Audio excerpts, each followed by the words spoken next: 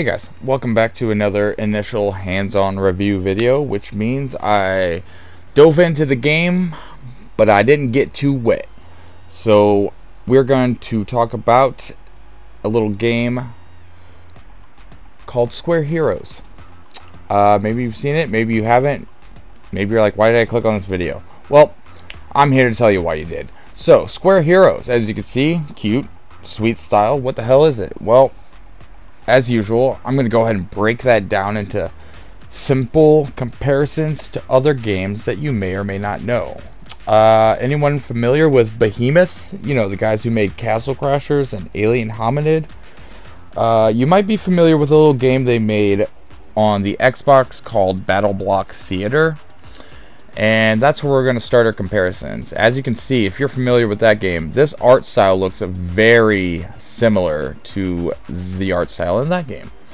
And that's where I'm going to start. I really think this game is a good combination of Battle Block Theater and sort of a Worms type game. As you'll see, the arena or stage plays out or is set up sort of like a Worms arena, and this game is a battle, like co-op couch battle, or you can do like what we do, which is the co-op. I said co-op battle, but it's really not co-op if you're battling, is it?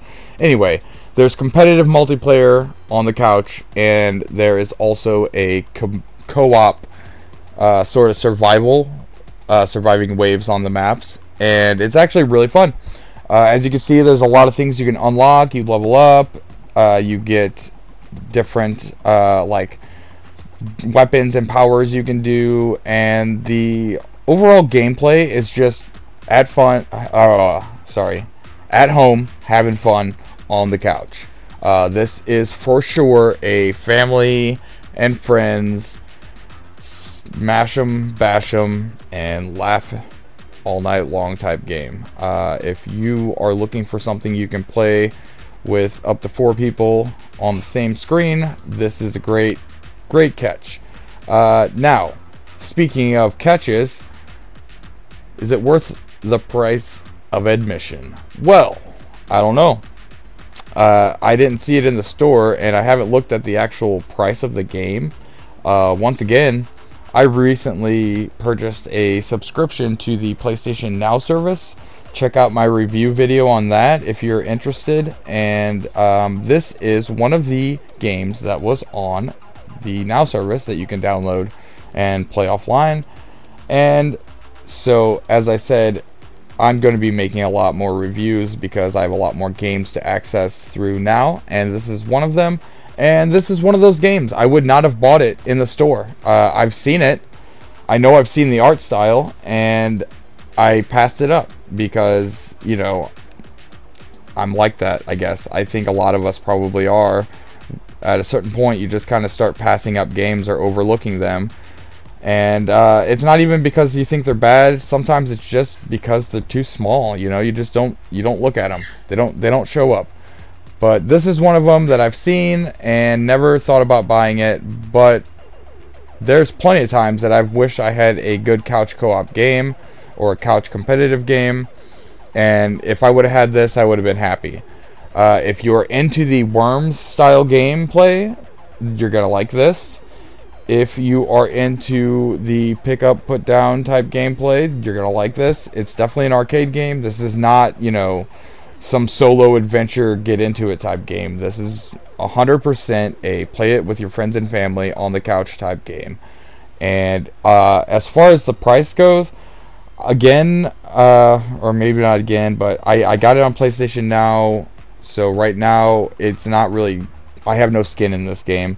If I were to put a value on it though, I'd say you can't go wrong for $10 to $15. If it's in the PlayStation Store for anything less than $15, it's a good deal if you're in a position to pick it up.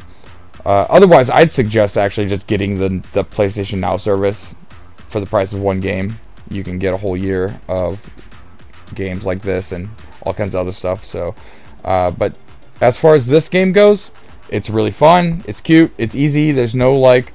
It's actually harder than you would think. There's more structure, more depth to the gameplay than you would think at first, and once you get the hang of it, it's actually really fun. We had a good time, and we will continue to have good times. This will become a regular in our family game nights, and hopefully it will for you too. That's my review. That's my take on this game. I thought it would go longer, but really I didn't need to, because honestly, this game is one of those games that doesn't need much more than an initial hands-on review. Is it fun? Does it work? Is it good? And, you know, what's it worth? That's all you need to know. And the answers are yes, it is fun. Yes, it has depth to it, so, you know, you can keep it. It's worth keeping in your library, adding to your family game night for sure, or your friend game night, whatever the case is for you. And as far as the price goes, like I said, I would put a value on it at $15 or below. You cannot go wrong there, or you could just get the PlayStation Now service and play it all year as much as you want or as little as you want. And that is my take. That was quick. Didn't even take 10 minutes. So if you're still here, thanks for watching. I don't know if you're going to go out and buy this game. It's not one of those things that's like rush out and buy it. But like I said, if you see it on sale or something, pick it up. So there you go. Check out my other videos. Give me a subscribe if you would. I'm getting close to 200. I'd like to push 200 if I could.